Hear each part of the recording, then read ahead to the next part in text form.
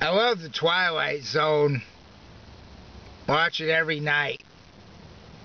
I know like every episode by heart. But it's not on Saturday night.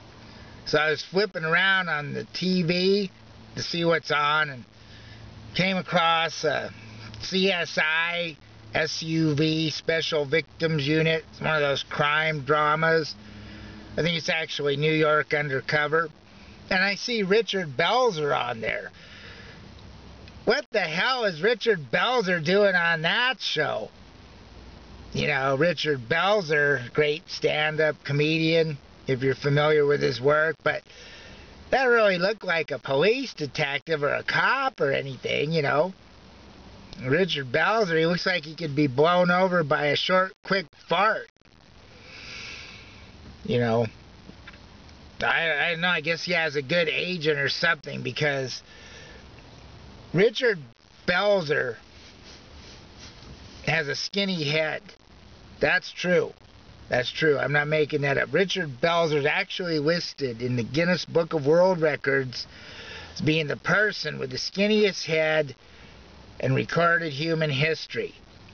It's true. You can look it up. And when I say skinny, I mean narrow. And when I say narrow, I mean like 3 centimeters, I think. It's like this. Richard Belzer's head. How skinny is it, you ask, Porcupine? Richard Belzer's head is so skinny, he could use it as a quarter in the coin slot of a Coke machine.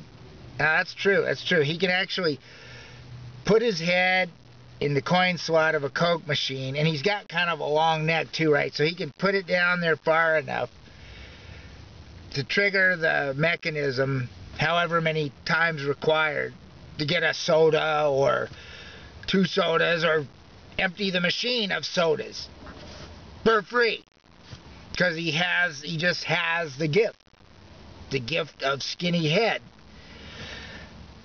It's true. It's fact. So you know that Richard Belzer, the actor, the comedian, you know, and he doesn't need the money. Clearly, he's on, you know, New York Undercover, whatever, you know, he probably gets $4 million a year or something. He doesn't really need this extra gift of being able to go and get free shit out of, you know, vending machines. But nevertheless, that's how, you know, the rich get richer and the poor get poorer. So you just know that Richard Belzer, wherever he lives, he's probably got a home on the East Coast, home on the West Coast, you know, home in Beverly Hills, home in the Hamptons. Wherever he lives, you know, he's probably got his whole house is just full of, like, free stuff from vending machines, you know, sodas stacked up everywhere, free frozen burritos, you know, old sandwiches, you know, that are way past the expiration date, and condoms, and anything, you know, potato chips, candy bars. You just know that Richard Belzer has a stockload, a surplus of this stuff. Again, because he can. He's got the gift of skinny head.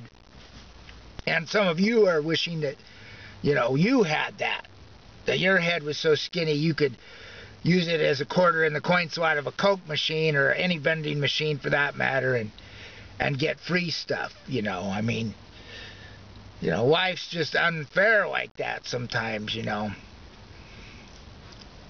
And, you know, I'm just saying, you know, is a fact, you know. And what the hell is Richard Belzer doing on that show, you know? He's got a good agent. If you can get the man with the skinniest head on recordable history on the primetime network syndicated crime drama, you know, that's a good agent right there, okay? I want an agent like that. Yep, that's what I need right there. This Porcupine Smith car comedy, just lamenting